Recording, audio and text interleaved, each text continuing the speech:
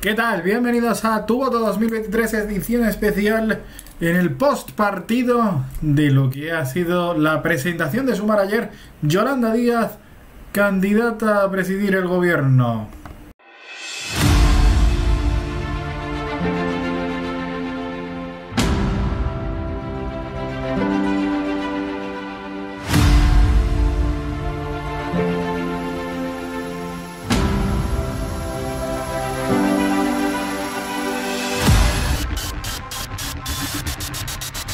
Vamos con el análisis de las mejores jugadas, mucho apuntado en esta libreta de lo que fue el gran acto ayer en Madrid de la presentación de Yolanda Díaz como candidata a presidir el gobierno en las elecciones generales que deben tener lugar, si no pasa nada, en el mes de noviembre, diciembre más o menos. Vamos a ver qué ocurre, y con dos bloques enemistados ahora, antiguos aliados, que cumplieron ambos sus amenazas. Hablemos de Sumar, pero también hablemos de Podemos. Sumar se presentó, esta plataforma ciudadana que Yolanda Díaz había montado hace unos meses, primero como plataforma de escucha, de ver qué necesita España, de recorrer la geografía nacional para analizar los problemas de esta España nuestra, que ayer tuvo su punto de quiebre, su punto de reflexión, su punto de inflexión, querríamos decir, en lo que es la presentación de Yolanda Díaz como, ahora sí, ya candidata a presidir el gobierno, que es lo que todos sabíamos que iba a pasar desde hace unos meses, que sí ha ido demorando, pero que es el paso lógico. Es el paso lógico. Y en esa presentación estuvieron los que sabíamos que iban a estar. Estuvo Izquierda Unida. Alberto Garzón le ha ofrecido a Yolanda Díaz algo fundamental que necesita para poder llegar a algo en Madrid y en el resto de España, fuera de Madrid, en las elecciones generales, que es implantación territorial. Sí, Sumar tiene un gran protagonismo en Yolanda Díaz, un gran peso en Yolanda Díaz, pero lo que no tiene es implantación territorial, así que es lo que le ofrece Izquierda Unida, Alberto Garzón, a Yolanda Díaz. Nosotros te damos el protagonismo que tenemos en algunas zonas de España, por ejemplo en Andalucía, en Asturias también. Nosotros te damos eso bueno y tú a cambio nos das tu figura para llegar a algo más en las elecciones generales. También ha habido el apoyo de Más País, de Íñigo Errejón, en lo que es Más País, en lo que es el Partido Nacional, y también en lo que es Más Madrid con Mónica García, que es la líder de la oposición a Ayuso. Así que otro aliado importantísimo. Vamos a ver cuál es el papel que tiene que jugar Íñigo Errejón fuera de Madrid, que es su gran bastión electoral. Vamos a ver qué ocurre fuera de Madrid. Eso es una incógnita. Yo creo que ahora mismo Íñigo Errejón es la gran incógnita, porque no sabemos bien fuera de Madrid qué tiene que aportar Íñigo Errejón a esta nueva coalición, más allá de algunos programas y algunos puntos programáticos que son muy interesantes, como la defensa que ha hecho de las medidas para la salud mental, o otro de los puntos que tiene este apoyo de Íñigo Errejón a Yolanda Díaz, que es el lado verde, el lado del ecologismo, de la lucha por el medio ambiente, que comparten otros, porque también en esta alianza está la Alianza Verde, Equo, es decir, hay varios aliados que apuestan también por este camino. Pero bueno, también otro de los aliados que ayer estuvo con especial resonancia fue Compromís, el partido de la que ya se fue Mónica Oltra, que gobierna en alianza con el PSOE en la Comunidad Valenciana, que en las últimas elecciones dejó tirado a Podemos y se fue con Más País de Errejón. Pues también apoya ahora a Yolanda Díaz. Joan Baldoví es uno de los grandes apoyos por este lado, el lado valenciano. Por el lado catalán están los comunes de Ada Colau, también uno de los antiguos grandes apoyos de Podemos, que ahora se pasa al lado de Yolanda Díaz. Ada Colau, que vamos a ver qué ocurre con ella en la alcaldía de Barcelona. Yo no veo muy claro que Ada Colau revalide la alcaldía de Barcelona, así que vamos a ver si no es un apoyo que luego le acaba pesando, porque no es lo mismo la Ada Colau alcaldesa que la Ada Colau expulsada del poder. Eso lo veremos en mayo, sin duda alguna.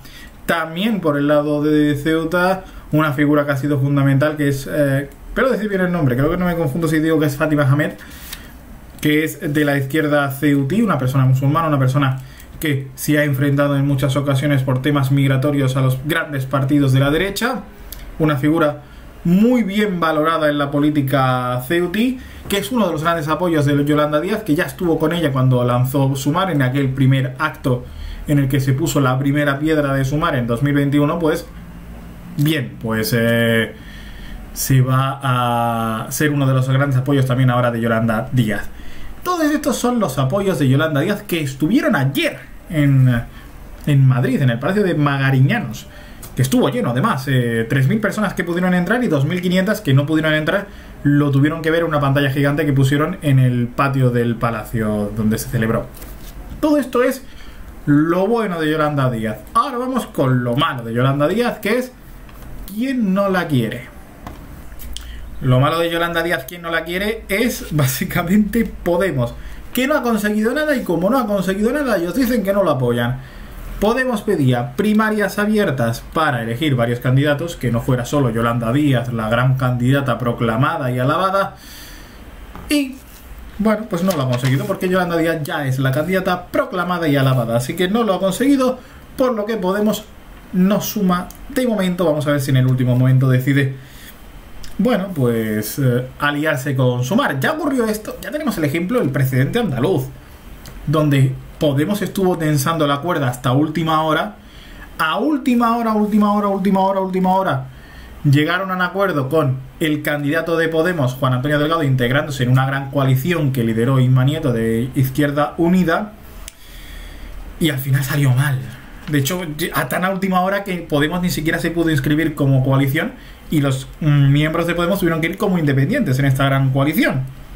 Salió muy mal. Se dividió el voto de la izquierda con Adelante Andalucía, a los que habían echado previamente del grupo parlamentario, y la cosa acabó en mayoría absoluta para Juanma Moreno y un papel de la izquierda reducido a la nada, porque tiene mayoría absoluta Juanma Moreno, así que tampoco pueden hacer nada, porque todo lo que propongan va a quedar en vano.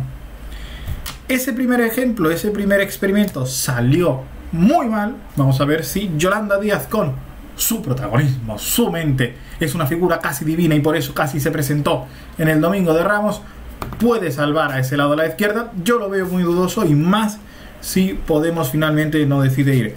Podemos no se puede quedar fuera de la fiesta. Mira, Ione Belarra, que es la líder de Podemos, opinan que si Yolanda Díaz no les da lo que piden, ellos no tienen que ir en Sumar. Pero sin embargo hay muchos líderes territoriales, por ejemplo Podemos Navarra, pero también Podemos Galicia, por ejemplo, incluso algunos que han puesto mensajes de apoyo en Twitter, que opinan que sí que hay que ir en Sumar, que fueron ayer al acto de Yolanda Díaz en Madrid, y que vamos a ver qué ocurre, porque igual hay decisión ahí. La dirección nacional de Podemos lo que se está es quedando sola. Tiene un tren. Podemos tiene un tren, y ese tren se llama Yolanda Díaz. Ahora tiene que decir si lo coge o si no. Y es una decisión muy importante. Si Podemos coge el tren, la izquierda tiene oportunidad de gobernar en otoño. Si Podemos no coge el tren, la izquierda lo va a tener muy complicado, casi imposible, para gobernar en otoño, y el presidente del gobierno sería Alberto Núñez Feijóo del Partido Popular.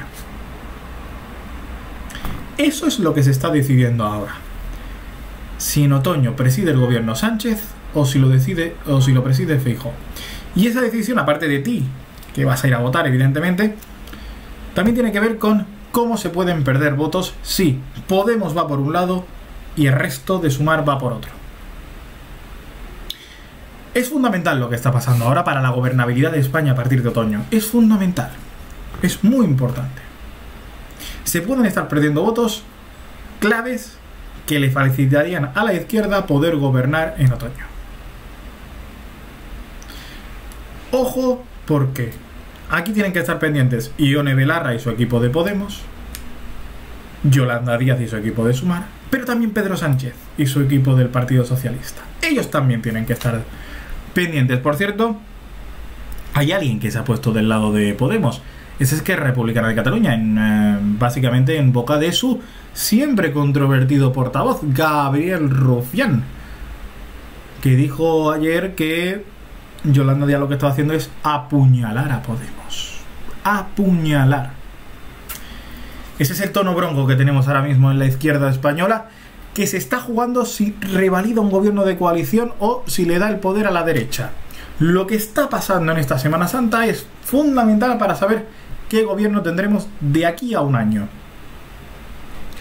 Lo que está pasando en la Semana Santa de 2023 nos permitirá saber qué gobierno tendremos en la Semana Santa de 2024 y antes, si va todo bien, antes de Navidad.